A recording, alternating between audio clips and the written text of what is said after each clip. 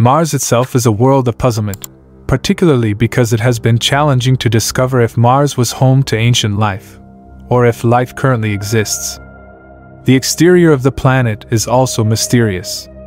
Even today, we don't know what the moon's Phobos and Deimos are made of, or how they got to where they are.